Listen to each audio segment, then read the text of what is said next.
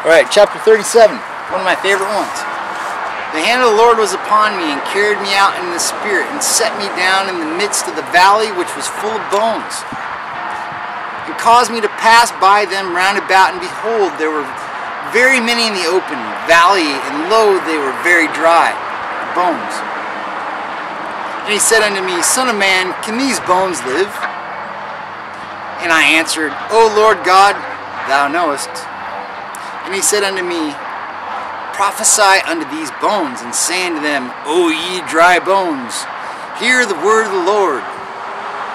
I'd say the bones of the people in slumber. Thus saith the Lord God unto these bones, Behold, I will cause breath to enter into you, and ye shall live. And I will lay sinews upon you, and I will bring up flesh upon you, and cover you with skin, and put breath in you, and ye shall live, and ye shall know that I am the Lord. So I prophesied as I was commanded, and I prophesied. There was a noise, and behold, a shaking in the... There's a bell going off over there. And I prophesied as I was commanded, and there was a noise, and behold, a shaking, and the bones came together, bone to his bone. And when I beheld, the sinews and the flesh came upon them, and the skin covered them, and there was no breath in them. So it's like bodies with no breath. They're just all laying on the ground. So they were bones, then they got skin, and then there's bodies laying on the ground, no breath. And then he said unto me, Prophesy unto the wind. Prophesy, son of man, and say unto the wind, Thus saith the Lord God. The four winds.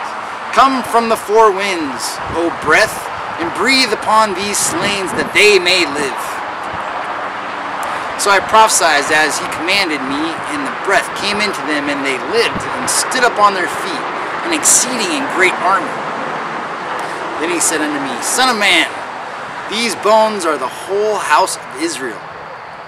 Behold, they say, Our bones are dried, and our hope is lost, and we are cut off from our parts, spread out all over the planet.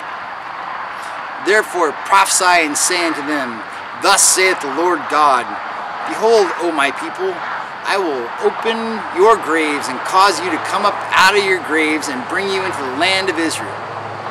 And ye shall know that I am the Lord, when I have opened your graves, O my people, and brought you up out of your graves. So on a 3-level teaching, I'm not sure which level this would be, but on this, when King David put the slumber prayer on everybody, that they have eyes you can't see and ears you can't hear, that's kind of one way. Or he says among the dead, like even though you're alive and walking around, but you're not connected, you don't have, his spirit's not in you. You're dead. So when you wake up, he's living in you. The Spirit's in you. And then imagine the whole house of Israel, an exceeding great army, all on the right side, all figuring out, it's not because they're so good, it's because he promised. And we got another chance, and maybe this time we can make him proud. So that was 37:11. Then he said unto me, Son of man, these bones are the whole house of Israel. Behold, they say, Our bones are dried, and our hope is lost. Therefore, we are cut off from our parts. 12. Therefore prophesy and say to them, Thus saith the Lord God, Behold, O my people, I will open your graves, and I will cause you to come up out of your graves, and bring you into the land of Israel. And ye shall know that I am the Lord, when I have opened your graves, O my people, and brought you up out of your graves, and shall put my spirit, see, that's how you come alive, and shall put my spirit in ye, and ye shall live. And I shall place you in your own land, and then ye shall know that I, the Lord, have spoken it and performed it, saith the Lord. Some people say that already happened in 1948. It's probably the beginning of it, but there's 2 baskets of figs. There's good and bad. All have a chance. The word of the Lord came unto me, saying, Moreover, thou son of man, take thee one stick and write upon it for Judah, And for the children of Israel and for his companions, take another stick. Okay, so there's 2 sticks. This is my favorite part of the... I love this part. So one is Judah, and it's for the children of Israel and his companions. And then take another stick and write on it, for Joseph, the stick of Ephraim, and for the house of Israel and his companions. So Joseph and Judah are the 2 sticks. Then you tie them together and you put the stick in God's hand. And when the children of the people, okay, there it is. So I should probably do 16 again. Moreover, thou son of man, take thee 1 stick and write upon it for Judah and the children of Israel and his companions. Then take another stick and write upon it for Joseph, the stick of Ephraim, and for the house of Israel and his companions, wherever we live. And join them one to another into 1 stick, that they become one in my hand. So when Judah and Israel are one in God's hands, he takes it, and he's ready. He's going to beat the world. Say unto them, thus saith the Lord God, behold, I will take the stick of Joseph, which is in the hand of Ephraim, and the tribes of Israel his fellows, and will put them with him, even with the stick of Judah, and will make them 1 stick, and they shall be one in mine hand. And the sticks whereupon thou writest shall be in thine hand before thine eyes. 21. And say unto them, thus saith the Lord God, behold, I will take the children of Israel from among the heathen wherever they have gone, and will gather them on every side, and bring them into their own land.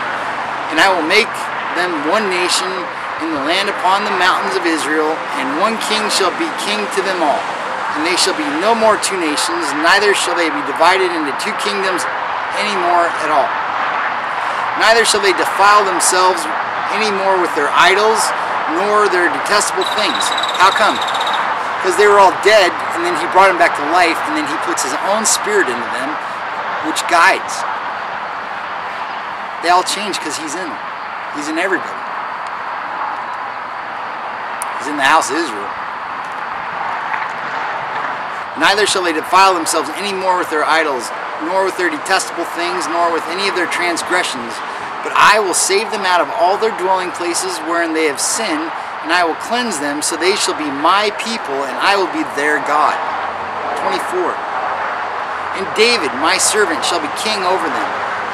And King David was king a long time ago. This is Ezekiel. So it's future. And David, my servant, shall be king over them, and they shall have 1 shepherd, and they shall also walk in my statutes. And what is Christ? Christ was from Jesse, Obed, David,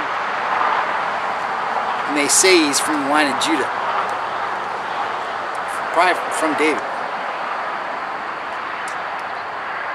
And they shall dwell in the land that I have given unto Jacob my servant, wherein your fathers have dwelt, and they shall dwell therein, even they and their children's children forever. And my servant David shall be their prince forever.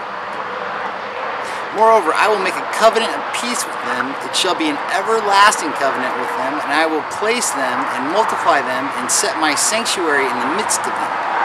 My tabernacle also shall be with them. Yea, I will be their God, and they shall be my people. And the heathen shall know that I, the Lord, do sanctify Israel, when my sanctuary be in the midst of them evermore. Alright, now we're into the big ones, chapter 38. Getting ready for some fire.